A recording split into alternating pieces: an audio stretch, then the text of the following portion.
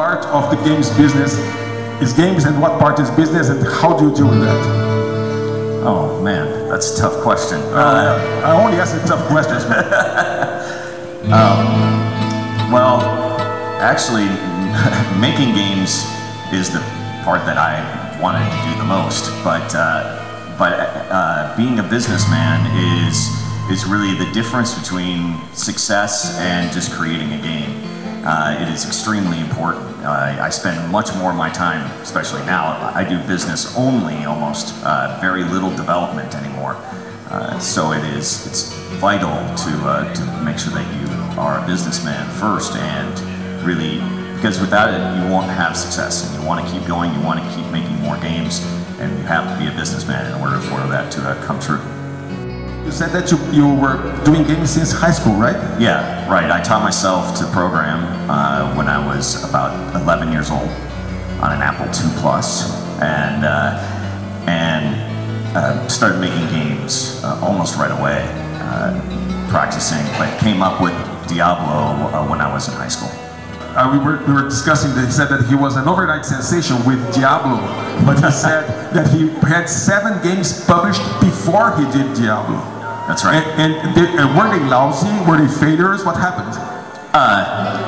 I don't know if they were lousy, but the first one was pretty lousy. But you know, I got better and better at making games. Actually, it was my first PC game, and actually the very first game I ever wrote in C instead of assembly. And but it took a lot of practice to get to Diablo. Were you already thinking about the action role-playing games genre at the time, or how did you? You're considered basically the inventor of ARPGs. So tell me a little about how you stumbled into this genre. Yeah, it was at the time. Publishers and businessmen said RPGs are dead. We're not making any more, we're not making any money on them. So I was pitching Diablo II publishers to get funding for the project, and I got rejected more than 25 times for Diablo before finally I found somebody that would publish it. And so we got funding. It was kind of a publishing developer deal where they get a majority of the revenue because they're giving us money to make the product. And then about halfway through that process of doing that, we got acquired by them and became Blizzard North. So it was Blizzard Entertainment that was funding it. It was really difficult to get an RPG made at the time. But we wanted to do something very different, and people couldn't understand the difference between what we were trying to offer and what was, you know, a traditional role-playing game. A lot of the role-playing games were very slow. They were turn-based. They had lots of, you had to press lots and lots of keys to attack something. It was like, there are 7 steps. I got to draw out my sword, and I have to, you know, get into the ready position, and then I have to select which guy I'm going to swing, and then I have to target it, and then oh, he's going to attack, so I got to block, and things like that. And we're like, why don't you just click on it, and that would be a lot more fun. So actually, Diablo was turn-based when we started, and one day there was a debate in the office about trying to make it real-time or not. Because we had done similar things with strategy games that just turned into real-time strategies instead of turn-based strategies. So we wanted to do the same thing here. And there's a big debate, and I thought it was going to take a long time to change it from turn-based to real-time, but I coded it up in an afternoon. And the very first time that I actually clicked on a skeleton, there was a skeleton, I was a warrior, you walked over there and smacked it. It was like, I knew that something special had just happened. It was like the rays of light came down from the heavens and the angels sang, and it was an amazing experience. I knew right away that I was like, oh my God, this is something very different. And quickly knew that was the right answer and a different direction we were going to go with it. So it was challenging, and it was a lot of luck almost that we stumbled across it. you just 25 no's before a yes. So this is it takes persistence. Something that we hear a lot here. Sometimes developers say, nobody understands my game, or nobody wants to invest on my game. And in Brazil it's tougher too, because the interest rate is so high. People can just put their money on the bank and make money that they don't have to invest in games, of course. This is something that emerging markets in Brazil is very different from the US. Just about funding. You're a Brazilian developer, okay? You're a young Brazilian developer. You have no access to funding like you have in the US. What do you do? Well, there's a lot of solutions out there, but back when I started, we didn't. We actually worked on some games without funding to get to demos and things like that. And so, if you have a proof of concept, it makes it much easier. But also, when I was young, I can't really do this anymore. I have got a big family, so. When I was in my 20s, it was okay with not making all that much money, and it was more about I really had the passion to make these games, and so I was working really hard for not very much money and kind of struggling along to see my games get made. And so once you do that, there's lots of options after that for distribution. More options now than ever before. We're in a really lucky time, actually, that you can get creative and anybody can make a game anywhere in the world and distribute it anywhere in the world. And it's a much different than it was even 10 years ago. My very first time that I ever made a game, I made it, and the only distribution I had was the local game store. This is when I was still very young, and I made it, and I burnt the discs, and I put it in a little baggie, and I went down to the store. I didn't sell one copy, now to be able to reach millions of people, it's amazing that you can do that from anywhere now. So trying to get your own funding is still very difficult. There are not a whole bunch of options. You have to go with investment from either at shows you can meet people or publishers, but those are I suggest trying to go at it on your own and do distribution through whatever networks, Apple or Steam or whatever. You have a long career, and unfortunately we can't discuss your Diablo II and Hellgate London in depth, but so I'll just try to focus a bit on your current project, Marvel Heroes, Marvel Heroes 2015.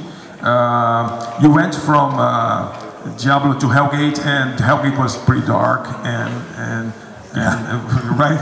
And so how do you go from something like Hellgate London to something so broad and something that has to appeal to all ages, and like Marvel Heroes? What was the learning process there?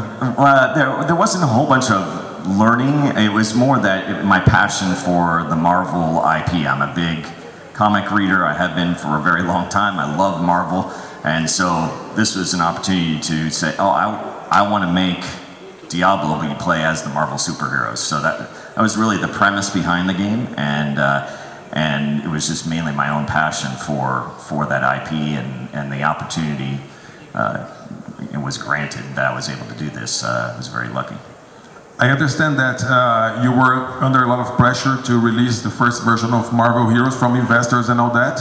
And when the game came out, many people didn't like it. It had a bad reviews. You had a 58 on Metacritic. And then you say, wow, everybody was waiting for like Diablo goes Marvel, right? And so how do you deal with that? So you put all this effort to make something that you love, about superheroes that you love, and people don't like it, you get bad reviews. How did you dealt with that, and how did you fix it? Because you did fix it, and right now Marvel Heroes 2015 is much bigger and has a much better reviews, and people really enjoy it. How do you go from I wouldn't say a failure, but how do you go from underperforming, and how do you fix a game? That's a great question, and it's not easy. And it came down to the important part was engaging our audience, our community, the people that are there, that are playing the game, that like the game, and being open and honest with them, and admitting that it wasn't the game that we wanted either. We just spent 3.5 years of our lives to come out with this. This is no good. We spent a lot of money making this game, and we're really upset about it. We understand their problems, and we're going to fix them. And so I opened up the forums, the message boards that people can talk to the community with everybody, the entire company. So no matter what position you were in, you could be the CFO or you can be in QA or whatever, you're allowed to talk with the community and talk about what's going on. And we were very open and honest about our communication. Hey, this is broken and we're going to fix it. And then we started patching and fixing the game every week. And so there was updates, and we're going to fix this week. And then it would come out and be fixed. And people are like, oh, that's a nice improvement. We're going to add this to and it's going to be in about 2 months, we're going to have this new feature.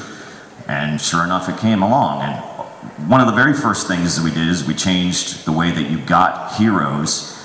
Instead of making them random drops, instead we made it that you can earn the hero through play. And that was a really positive change. And it took us about 3 weeks to do it. And then the audience started believing, hey, these guys are really working on it. We're going to stick around. We're going to see this through. We're really happy with the progress they're making. And then it gets better and better over time. We knew what the problems were with the game. I mean, I think developers do when you release something and it's not done yet. And you can see the faults yourself. So when we had plans, we knew what we wanted to do with the game. We just didn't have the time or the money to do that. So we had, the investors gave us some money to make sure that we could get somewhere. We had to, unfortunately, reduce the staff a little bit, but we were able to continue and work on it and then iterate and make it better week after week after week after week, and then just never stopped. You have to stick with your work, right? You can't just go jumping from project to project. Right. Questions? Who have questions for David Brevik? I have a lot of questions here, but if you want to do the first one. Oh, that was the first guy. Yeah. Faz sua pergunta. Here, I got headphones just a sec. With all the situation between Marvel, using like the movies and the X-Men and all the different IPs and the way that they're dealing with the comics, were there any restrictions or liberties that they gave you to select the heroes and the way that they get into the game? No, we have a very unusual contract with Marvel, and it's one of the reasons I wanted to do this game was because of the opportunity that it presented. There are no real restrictions on the characters that we can use. And so Marvel has been very open about allowing us to choose whomever we wanted. They also help us, though, in that they give us a lot of information ahead of time. For instance, they said, all right, when this game comes out, you guys want to make sure that you have Rocket Raccoon in the game. And I said, Rocket Raccoon? All right, now, I love Rocket Raccoon and I love Guardians of the Galaxy, but come on, nobody knows this guy. Trust me, you want Rocket in the game. So you play as Rocket sometimes, right? I play Rocket a lot. So they help us out in saying, Vision's going to be in Avengers 2, and so we knew a year ahead of time. That way we can plan out and synchronize with events that they have, not just in the movies, but also in the comics. Next question. You. Você. Fala aí, meu. Hi.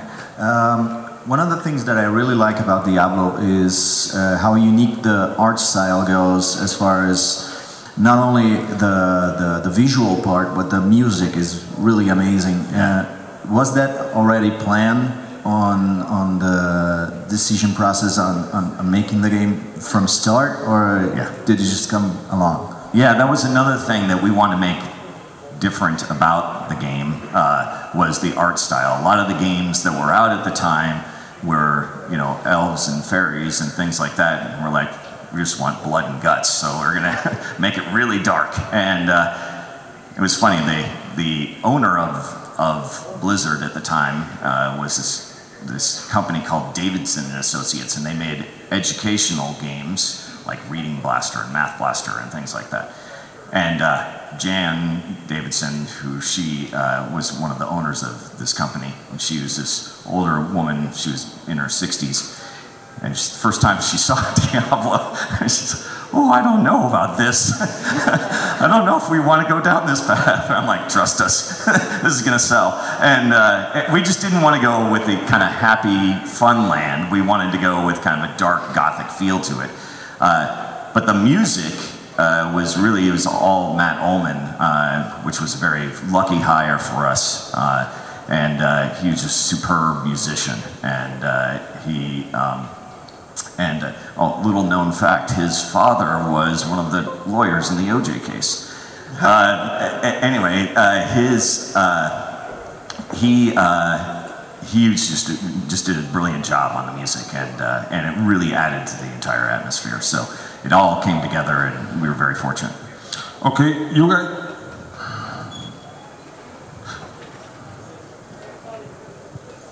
Oh, hello. Hello? I was reading something about Marvel Heroes. I didn't play the game myself, but I'm willing to try. It's difficult too. I think a lot of guys here will think like me that we don't have a lot of time to play MMORPGs anymore, right. But it's cool. And something really unique to Marvel Heroes that shows some difference from the DC universe, for example, is the fact that you can use the real heroes like Wolverine and Deadpool, right, and Hulk and Thor.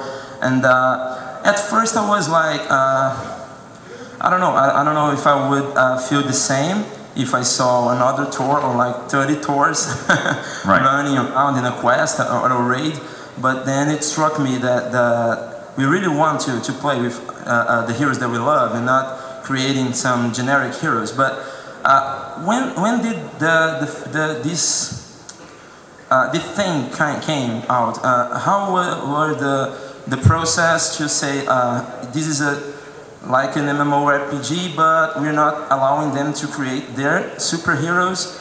They're using their stock, Marvel, and how do you think that people relate with that in the game? And completing that question too, one thing that I was curious about, how difficult was? Thank you.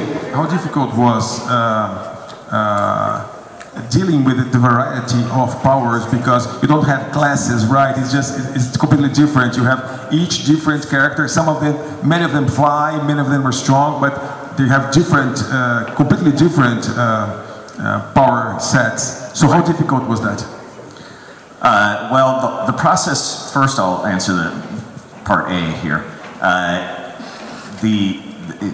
We made the decision to play as the Marvel superheroes right from the very beginning, for the exact reasons that you're saying. I didn't want to play next to the Herc instead of the Hulk, and I wanted to play as the actual heroes I know and love, and the story is much more interesting when you're doing that. And there's a lot of costumes and history and relationships with the different characters and between the different characters.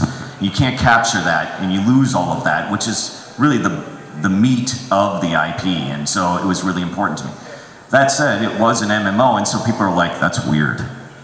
You can play, there's 7 Spider-Mans on the screen? I'm like, yep. They're like, that's weird. I said, yep, but it's awesome.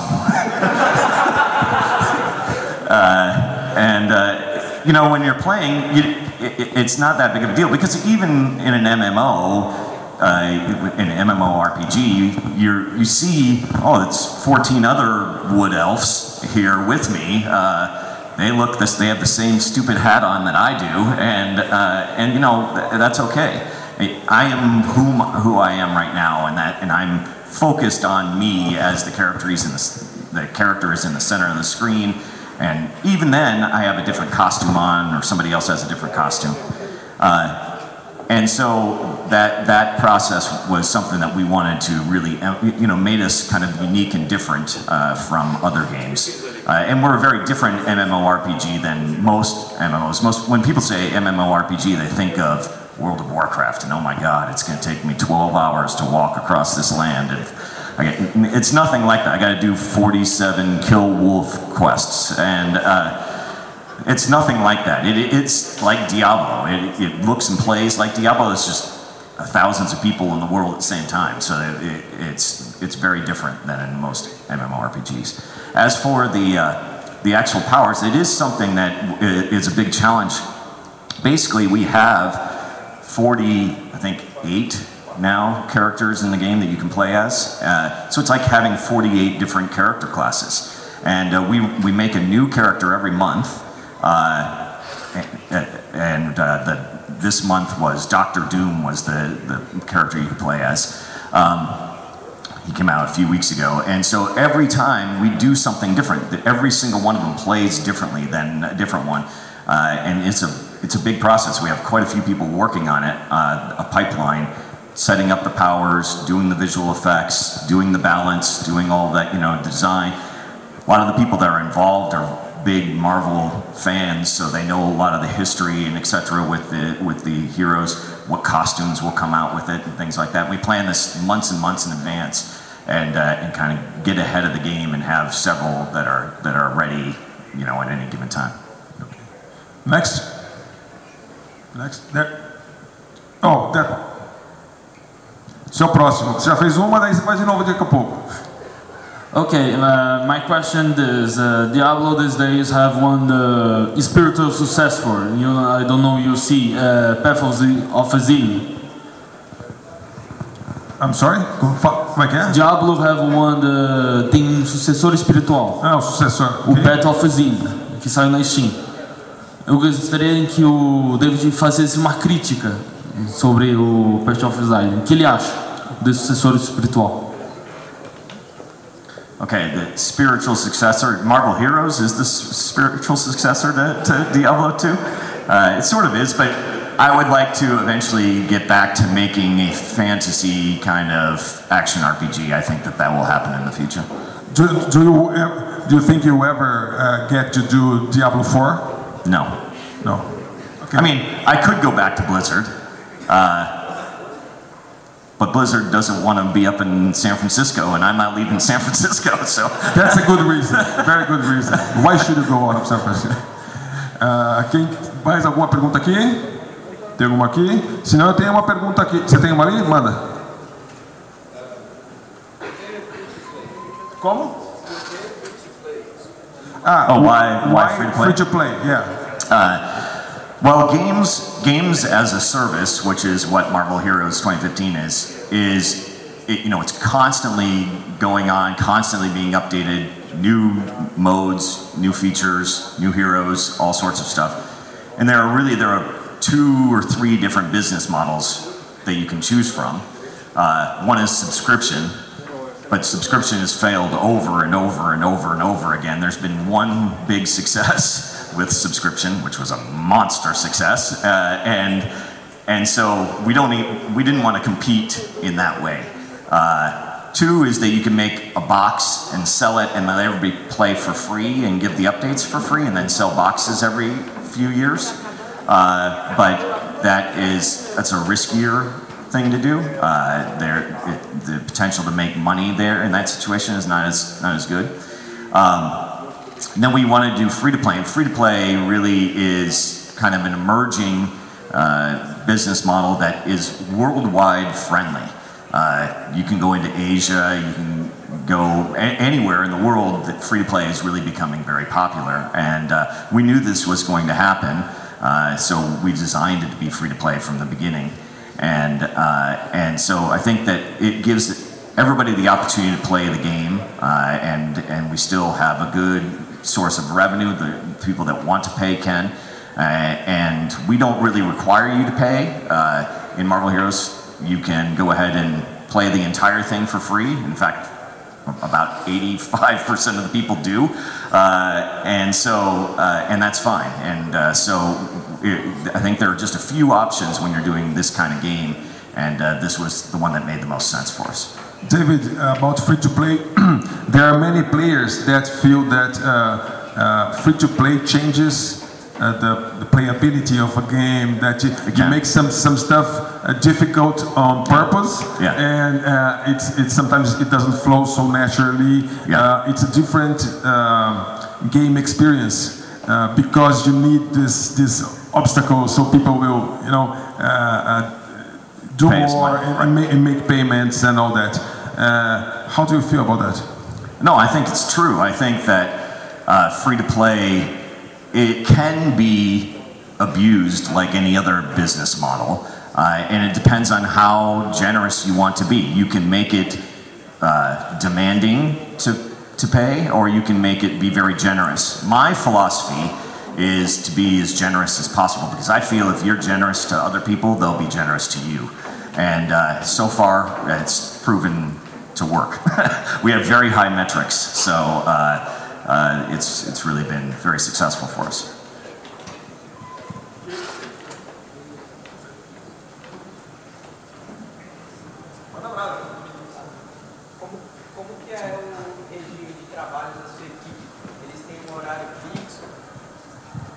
Como que é o regime de trabalho da sua equipe? Eles têm um horário fixo, uma produção com um deadline apertado, ou eles têm um horário livre? Como que funciona?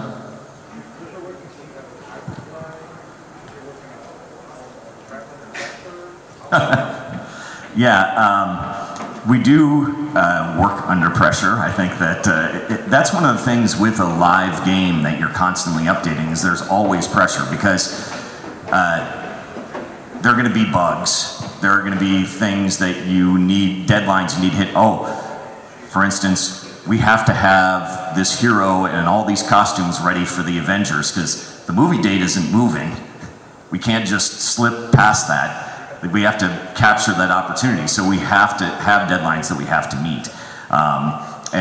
So there is some pressure, but we also, we manage our time well.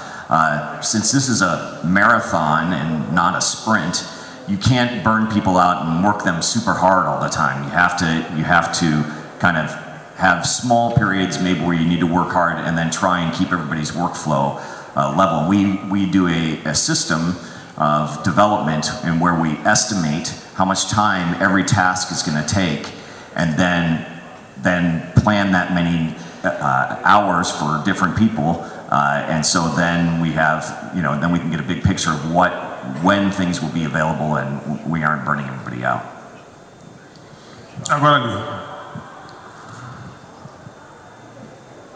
I'm Pedro. I work at the Games for Change Brazilian chapter, and as a storyteller with all the, like, not only history but like storytelling related issues, what is the process that you use to not only choose which storylines to put in game, but how do you place them, for example, on a map, or do you take, like, to sit on a single meeting and you say let's use axes and make like one map, and how do you place them inside the map, like physically? How do you spread all the missions? So for Marvel Heroes, we had a famous writer do our main story. Is Brian Michael Bendis, who's a comic book writer. He's written lots of Marvel comics, and he wrote the main storyline that we built the game around, that kind of ties together with a series of little comics and stuff. Then after that, after the main storyline was done, then we have gone on and we have some team members that is some of their, in fact, mainly their job is to write different sections of the game. And in fact, one of them actually worked at Marvel, so he knows the Marvel universe really, really well. And so they're responsible for writing the stories. When it comes time to decide what we're going to do, we do get together as a group, and I make the decision in the end, hey, this is the way we're going to go. Though usually we're all on the same page about what we want to do. It's not really a tough decision. And a lot of times we'll focus on, hey, there's some Marvel comic event or a movie event or something like that that we want to tie into. For instance, the Axis comic event in the winter was, we knew about that in advance. We wanted to kind of tie into that. So we have these side stories that we call one-shots that are from a menu that you can just select where you want to go and experience that one little bite of story. So you can experience the entire main story, or you can do these little side stories through a menu. Próxima. Você. Depois você. Hi, David. I would like to know if you can talk about your earlier projects before Diablo and the ones you failed. And if you can talk about the technical difficulties you had, the personal, the psychological difficulties you had doing those games, those early games. Right. So the early games, I don't know if they really, I mean, they weren't big hits, but we didn't really fail from technical issues. The very first game I made, or I was working on, is a game called Gordo 106 that was for the Atari Lynx, which is a handheld kind of Game Boy device by Atari. And the reason that project failed is because my paychecks were bouncing, and I wasn't getting paid, so I left. But that was really the only technical one that didn't work. After that, then I went to a company called, and was the technical director at a company called Iguana Entertainment, and the very first game I made was Super High Impact Football, which is an American football game, kind of like NBA Jam, but for American football. And it was before NBA Jam. In fact, then I eventually worked on NBA Jam, the first console games, and at Iguana, and also worked on a platformer called Arrow the Acrobat, and a game called Pirates of the Dark Water, and some other games like that. And they were, I just learned how to make games. You know, you have kind of an idea of how to make a game, but the important part is actually finishing the game, and the actual finishing of a game, you just learn so much. 90% of the work is the last 10% of the game. And so just keep that in mind, that finishing is the important part, and you will learn more in that last 10% than you will at any other time. This is something that perhaps you can advise people here in Brazil. Sometimes I see people with projects that are very complicated, very expensive, very hard to do. It will take a lot of people, a lot of money. And we were talking about this earlier. Isn't it wiser to just make more games, but simpler games where you can fail and learn? How did that work for you? What's the best way to accomplish that? Yeah, I think that's very true. I mean, when you're starting to make games, it's important to make as many games as you possibly can. And work in different genres too, right? Yeah, exactly. Explore a little bit, make a bunch of different games, because each one will teach you something.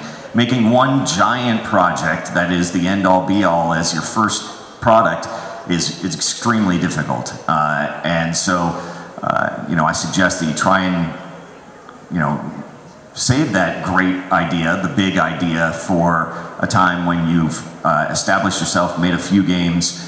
Once you've made a few games, it's a lot easier to get funding, and you can make a bigger project, and you can have your dream project, and you can make sure that it will have a chance to be successful, as opposed to putting all of your effort into something right off the bat. It's a lot better to get a few games under your belt and learn from that.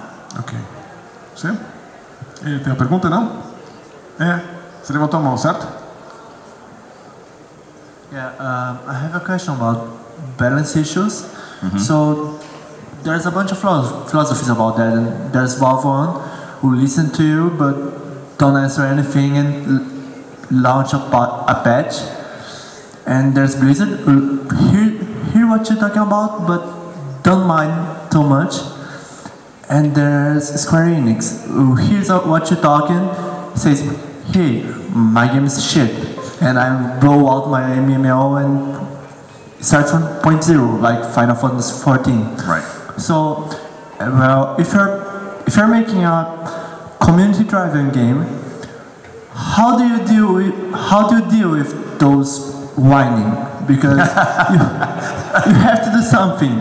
Because if you don't do, there will be lots and lots of discussions about your game, and it will just break it. So what to do? That's a good question. The answer is pretty much give the community what they want. So you're making a game, I mean, you're making it for yourself, but you're also making it for other people that are playing it, and if there are balance issues, give them a whole bunch of things that they're asking for and they want. Listen to your audience. They're paying you money, so you want to make sure that that you are listening. Oh, you can't be all high and mighty about whatever it is that you feel is this is my point of my game. You have to try and look at it from other people's perspective and whether or not it is fun or fair or whatever. If you build up that goodwill and give them a lot of things that you want, sometimes you have to make tough choices that are for the betterment of the game, and you then have a lot of credit built up with the community that you can say, oh, we're going to have to do this. We know it's not going to be popular. This is why we're doing it. Be straight, be honest with them. Then they'll say, okay, that sucks, but we understand. Plus, you've given us all this great stuff, and you do all these nice things for us, so we're going to let that slide, and we're not going to be really angry about it. So I think building up that goodwill and then trying not to spend that very often is important. It's better to not necessarily nerf things. It's much better to make sure that you are, raising a lot of stuff and nerfing very few things. That's in general. I think that people get most upset when there's something out there that that they feel that they're enjoying and doing and loving, and they feel like they're cheating or abusing because there's maybe some imbalances. Most of the time, it's better to raise things up than it is to smack things down. I think that's it's true in life in general, right? You have to make yourself happy, and you have to make your employer or your team or your audience happy too. You can't have just one, right? Otherwise you go crazy. I think we're almost finished. Our time is almost finished now. We have a few minutes, 5 minutes? Okay, so we have one more there. Okay, quick questions please. So the basic gameplay of the action RPG games has been basically the same since the dawn of era in the 90s. So do you think that the genre can be developed further than what we see right now, like Path of Exile and Diablo III and Grim Dawn? They all have the same basic gameplay from Diablo 1. Do you think that it can be developed further? Yeah, sure. I mean, it depends. I mean, Hellgate was an action RPG, or at least I consider it to be, and that was very different than Diablo. I think Borderlands is also an action RPG that's very different. So I think that it doesn't have to be restricted to just the way that Diablo is made. I think that it's easiest when we had tight deadlines for making Marvel, that we had to make decisions about making sure that we were doing something that we were familiar with and not experimenting as much because we just had, time and money constraints. And so, and even then we didn't really succeed in meeting those deadlines. So, I think that there's lots of room to grow, and just like in shooters, they're very similar to the very first, Wolfenstein, and that they've emerged, they've grown up a bit, and the graphics are much nicer, but the action and the play is pretty much the same. Yeah. Final question. Sorry. Yeah, you do. Eu queria saber qual foi a fonte de inspiração que ele teve para fazer o Diablo. What was your source of inspiration for Diablo? There was a series of games that I played when I was in college. I actually thought of the name Diablo and the game idea for it when I was in high school, but in college I was really influenced by a series of games that are rogue-like games, including Rogue and Moria and Angban and NetHack and things like that. And those were the games that I was playing on these Unix machines in the computer lab that were big influences on the Diablo design. What did you study in college, actually? I was a computer science major. Computer science major. Okay, now, final question, my final question. Okay, let's travel in time, okay? And now it's 5 years from now, 2020. Not so distant future. Right. And you're back. You're finally back. David Brevik is back for the 2020 big festival. Okay. Awesome. Loving this already. What does the games, the video games environment looks like in 2020? Well, I don't think it's going to change radically from where it is right now. I mean, I can't predict what kind of technologies are going to come down that are going to change everything. But some of them you already know. Some HoloLens and stuff like that. Yeah, I'm skeptical about VR. You're skeptical about I am. Virtual reality? Look, I don't want to wear a dumb mask on my face. I think it's just weird. I'm not going to sit on my couch and plug out the universe and stick a thing on my face. I think it's just kind of, it's an amazing experience when you're because you don't live in São Paulo. If you live in São Paulo, that's all that you want to do. But I just think that, you know, I can't imagine that is going to be a mass audience kind of device until you can actually, you don't have to wear goggles and things like that. I think I think of a mass device with a big audience. You want to make games where you have the potential to reach millions of people. You know, a mass device is something like a phone. Like, I always think of, this is maybe insulting, but what would my mom use, right? Can she use a cell phone, an iPhone? Yes, she can. Okay, then that's going to be a mass market device. Will my mom sit on the couch and wear the VR set on her face? No. Hell, I won't even do it. There's no way my mom's doing it. So you know, I think that to have a mass audience device, it has to be simple enough for a mass audience to actually use it. And so I don't know if it'll be very radically different than it is right now in 5 years. I think that only time will tell. Maybe I'm wrong. Maybe the VR headsets really do take on, and because they are a pretty incredible experience if you've ever used one. But I just don't see myself as, it's too much effort really to do all that rather than, and there are some big problems with VR, sickness and things like that you experience when you're playing it. And so getting over those humps is not trivial, and I think that we've all been promised, you know, real AI and real robots and flying cars and all sorts of stuff for years, and I'll believe it when I see it. You know, I think phones are the same way. People were making cell phones for a long time, but then when Apple came out and made, new technology comes out of nowhere most of the time, and that's, Apple came out and they showed off their smartphone, and everybody's like, oh, that's the thing there, that's where we're going, it's right there. Everybody knew instantly that this was the game changer, right? And that's the kind of thing that I think is going to happen. Something's going to come out with a VR headset, and they're going to, or some kind of virtual reality device, and you're going to go, oh, there, that, somebody showed us the right way to do that, and I just don't think it's there yet. You play a lot of video games every day. I do. And you play with your wife. I do. How do you find a wife that likes video games? My wife doesn't like video games at all. Thanks a lot, David Brevik.